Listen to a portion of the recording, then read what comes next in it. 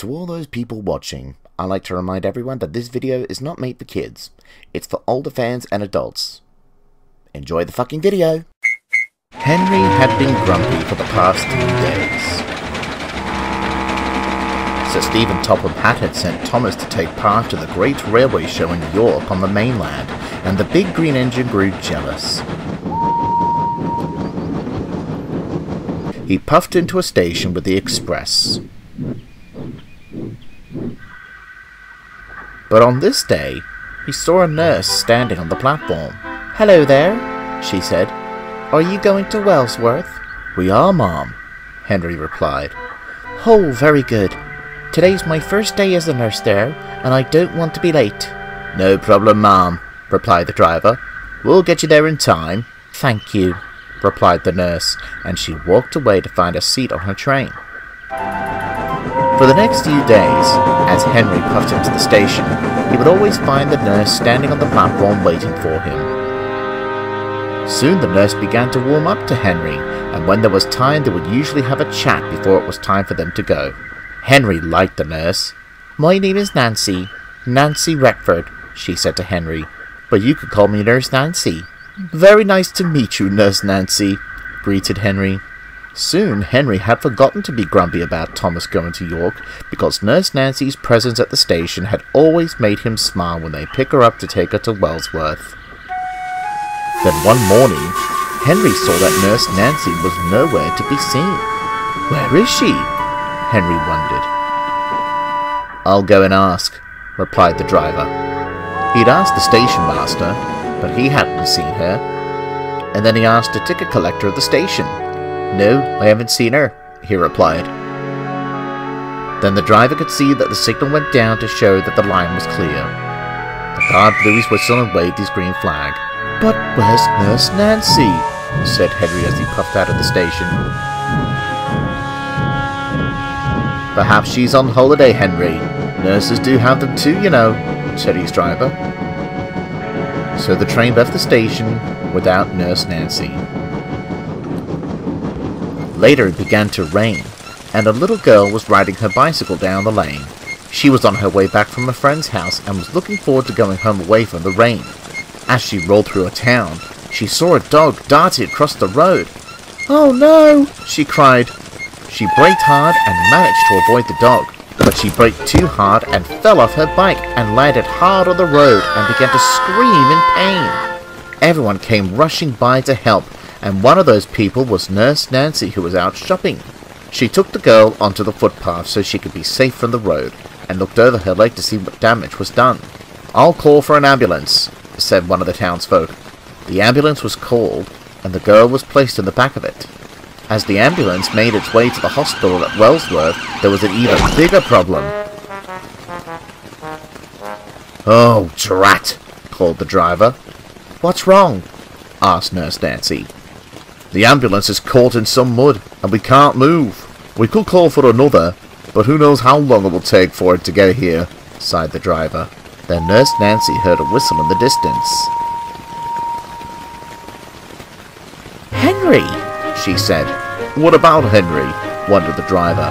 "Henry's express service usually stops at Wellsworth, so why don't we try and have him take Amy to the hospital?" Not a bad idea. Station's not far. I'll go and tell the station master." And he rushed away. He told the station master, who agreed, and then told the signalman to hold up Henry's train while they bring Amy and Nurse Nancy to the train.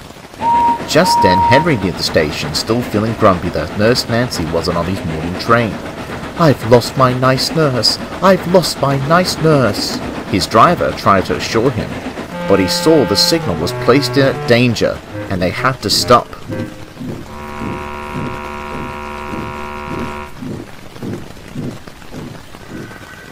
They waited and waited.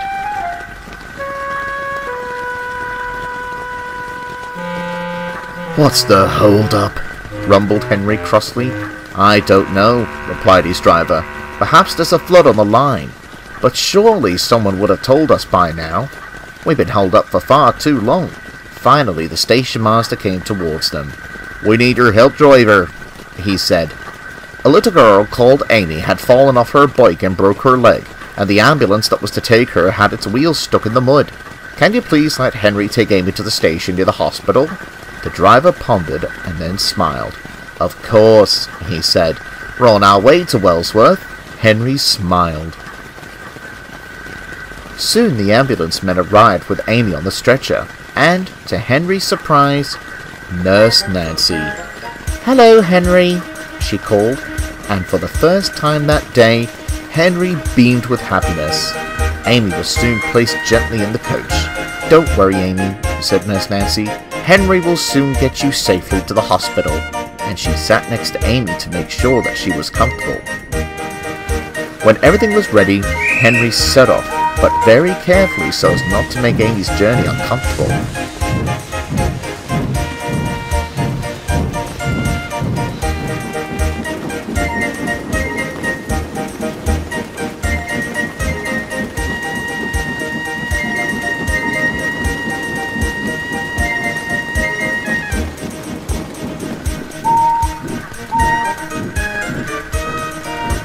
They arrived at Wellsworth, where another ambulance was waiting for them to take Amy to the hospital. Nurse Nancy smiled as Amy was soon placed inside. She then went towards Henry. Thank you very much, Henry, she said happily. You are a really useful rail ambulance. Henry blushed bright red, and then he said, If you don't mind me asking, Mom, why weren't you on my train this morning? Well, today was my day off, Henry. But I was in the same town as Amy and saw that she needed help. After all, I am a nurse. I'm sorry for not telling you about it the other day. That's all right, replied Henry.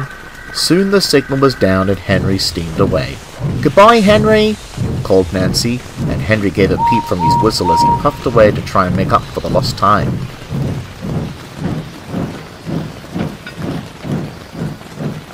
Then the ambulance rolled away to the hospital. It turned out in the end that Amy had luckily sprained her leg instead of breaking it. Her leg was bandaged up, and she was placed in a wheelchair for only a few days until her leg was feeling better again. Nurse Nancy rolled her out of the hospital, and in the distance, Amy heard Henry's whistle. Was that Henry? She asked. I want to go home on his train so I could say thank you to him. Well, you have to ask your mother, laughed Nurse Nancy. Here she comes now. And rolling into the car park was Amy's mother. Amy was sad. What's the matter, Amy? She asked as she strode towards her. Then Nurse Nancy told her that she wanted to go home on Henry's train. The mother smiled and said, Why don't we go to the station and see him? And that made Amy beam with happiness. Nurse Nancy agreed too, and after helping Amy's mother put her daughter in a car, she boarded Amy's mother's car and they went on their way to the station. Meanwhile, Henry had made up time with his train from earlier and made it to Wellsworth on time with his early evening train. He then saw a car rolling into the station car park. He saw that it was Amy, her mother, and Nurse Nancy. Sir Stephen was on the train as he was making his way home for the day. Nurse Nancy came towards him while Amy and her mother went to see Henry. She then told Sir Stephen all about today. Soon both she and Sir Stephen went towards Henry as well. The big green engine smiled when he saw Amy, Nurse Nancy, Amy's mother, as well as Sir Stephen. Thank you for helping me, said Amy. It was fun riding to the hospital on your train.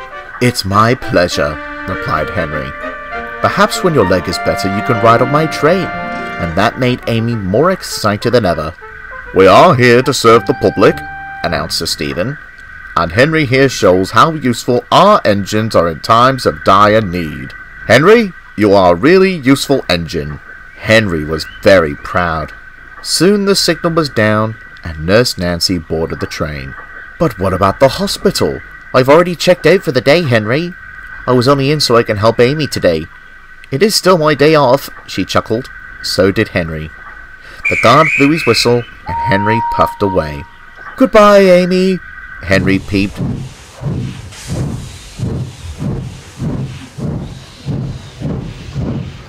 Goodbye, Henry, called Amy. Nurse Nancy waved too from her train. Good boy, Amy.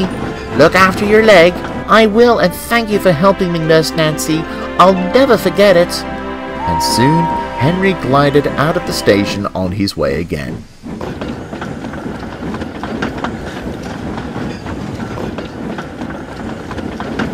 Amy hadn't forgotten Nurse Nancy's help, and even years after her leg had gotten better, she began to understand nursing. And as she had gotten older, she began to learn and study about nursing, and by the time she became a young adult, she had become a fully fledged nurse at Wellsworth Hospital. Henry pulled into the station one day and saw Amy on the platform as he pulled up with his train. "Well, look at you," said Henry happily. "You've certainly come a long way since the day I had taken you to the hospital." "Indeed," chuckled Amy. "But you can call me Nurse Amy." Nurse Nancy, who was now retired, along with Amy's mother, were all there to see her off. And as she boarded the train, Henry puffed grandly away with a brand new nurse on board his train.